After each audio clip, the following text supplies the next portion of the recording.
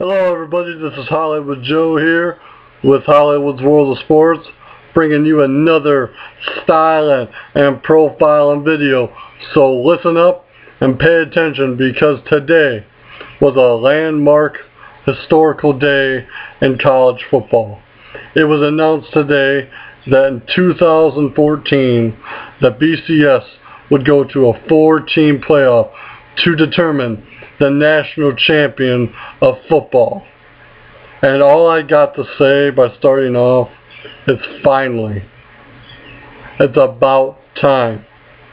For the last 5 to 6 years, there's been a lot of controversies, a lot of arguments, a lot of debates from teams who should have been in the national championship but weren't due to this BCS electronical point system that they have out there. I personally think the electronical system absolutely sucks.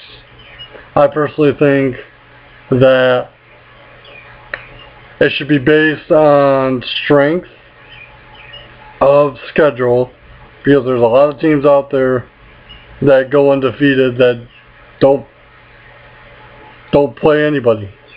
It should be based on strength of schedule, based on who you play in your conference, stuff like that. And personally, here's what bothers me. There's some conferences out there, like the Big Ten, they don't play everybody in their conference. I think a new rule needs to be made where you play everybody in your conference throughout the year.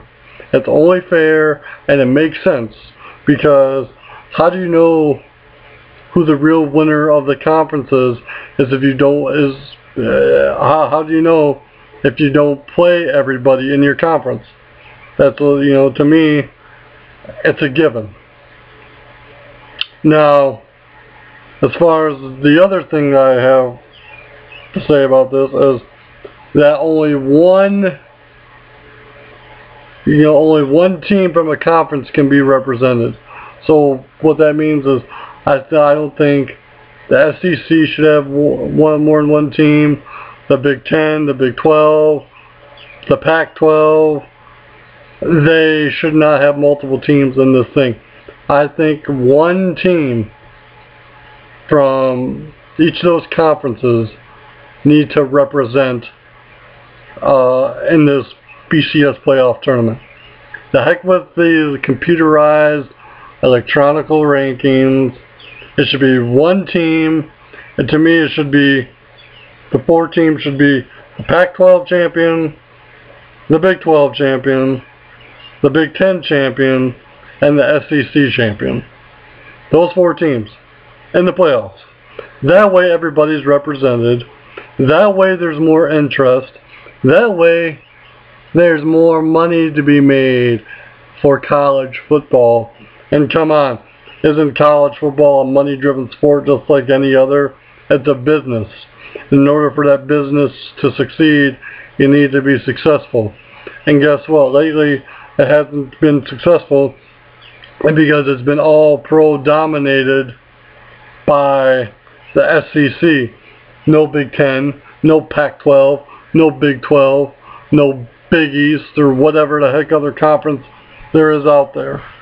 Now, I personally think that, that probably won't go this way. It probably wishful thinking on my part to think that each conference will have representation. It probably won't. As far as I know, they're going to continue ranking teams as they currently have with the whole BCS computerized electronical BS that they've been doing since 1998. I personally think that needs to be thrown out the window. It needs to be based on strength of schedule alone.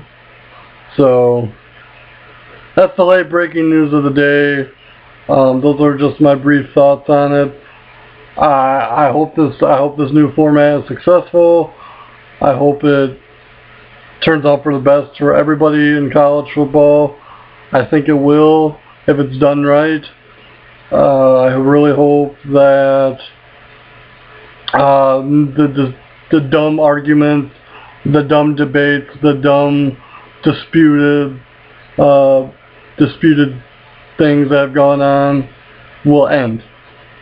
Fortunately, this will bring us one number one undisputed national champion from 2014 till 2025 at least.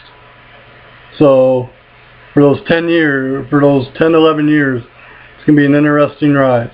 So that's all for me. Again, this is Hollywood Joe with Hollywood's World of Sports, remembering that controversy doesn't come without criticism. And remember to visit Hollywood'sWorldOfSports.com.